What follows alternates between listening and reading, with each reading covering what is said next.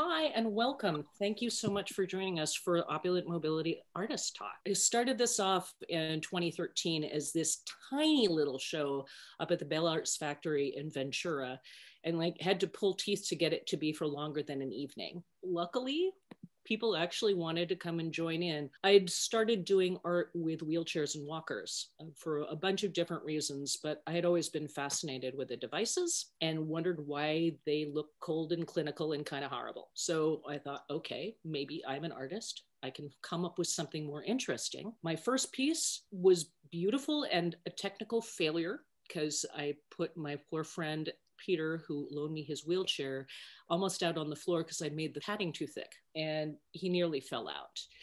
And I learned how much more I needed to know, and that I'm not a medical device designer, but I knew that this was an idea that might need to at least be addressed and that maybe somebody else would be interested. So I started inviting other artists.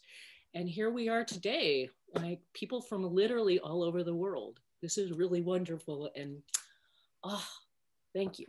Thank you for joining me. Molshree, if you are here, would you like to join us and tell us about your work and how you got involved with this?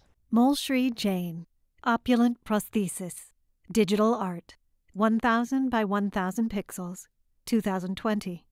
On a stark black background, two salmon pink stylized symmetrical flowers occupy the left and lower right of the work.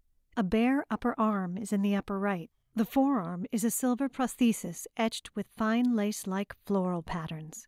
The articulated fingers have long, pale pink nails and pink knuckles and tendons. Hi, everyone. So first of all, thank you, Laura, for organizing this, beautiful talk. I'll quickly talk a little bit about my art practice first before coming on to how I got involved with this.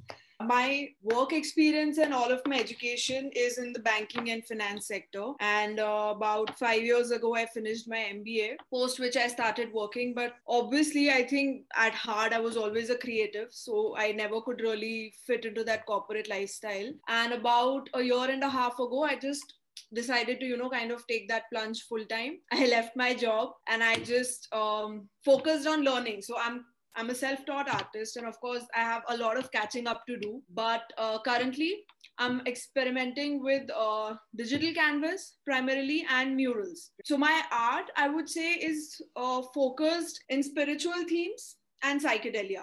And my influence, definitely, I would say it's the overlap of culture, mythology, folk art, a lot of, maybe parts of religion also within the whole Indian subcontinent, and maybe I would say like ancient culture. So that is what really attracts me, and that is what I love to explore. I'm really avoiding, studying art too much or finding out, like I try to consciously avoid, studying rules of design or how things are supposed to be. So right now I'm just focusing on honing my instinct and just kind of going with my intuition, right? To kind of come up with compositions or color palettes or anything like that. And yeah, maybe let's see in future if I decide to study art or design formally, if I find the right course or whatever the direction I want to go in.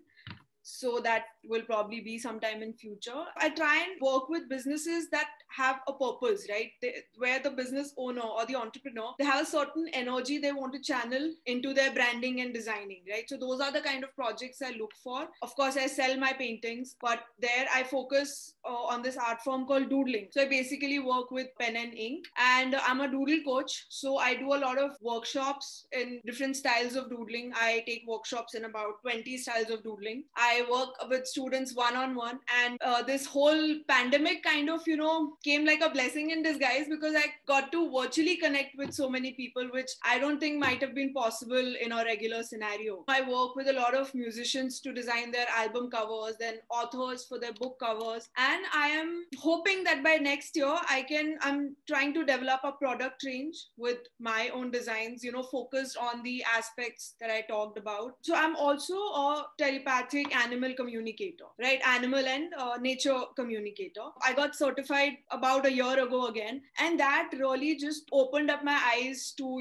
a world that I didn't know existed. So animals and, landscapes and plants, they have such deep, distinct personalities. So that also influences me in my artwork. And I try to kind of present that visually. So a lot of my artwork is centered on botanical themes and animals, of course. And then Opulent Mobility, I think I was just searching this website called Art Connect one day, looking for some open calls I could, participate in, because I just kind of wanted to connect with the global art community and just, understand, because it's all super new to me. Coincidentally, this art piece, I kind of had this idea in my mind for a while now, like maybe 2 years, because around that time, whenever we have any celebrations, which could be like a marriage, engagement, or festivals like Diwali. I mean, lots of festivals. There's lots of festivals in India. So we have this tradition of putting mehendi, which a lot of people know as henna. And it's like a big get together. Everyone comes together.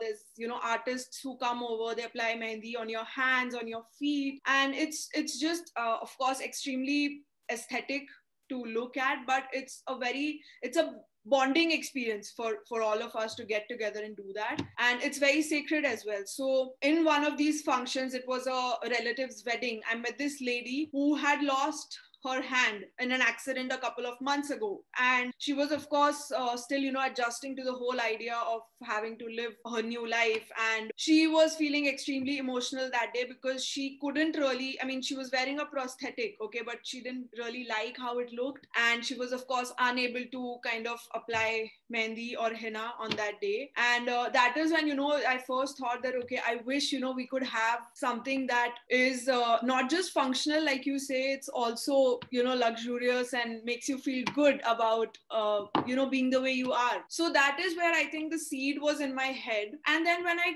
read the brief for Opulent Mobility, I was like, wow, this is where I need to put it on paper and see, how it works. And I hadn't really taken part in an open call earlier. So I was extremely happy to, get selected. It was a very proud moment, of course. So yeah, that was the idea. And yeah, I hope that somebody someday is able to make this into a reality also. And we can have these really, beautiful looking prosthetics that kind of celebrate being how we are, and, not really focus on how one should be. Thank you so much. I really, really appreciate you joining us. Thank you.